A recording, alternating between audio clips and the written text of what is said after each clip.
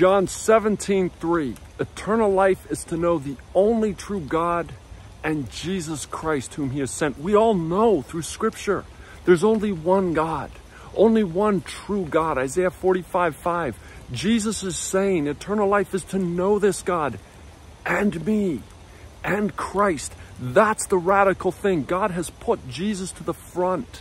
To see God the Father now, you have to look through the eyes of Jesus, John 14:9. To honor God the Father now, you have to honor Jesus, John 5:23.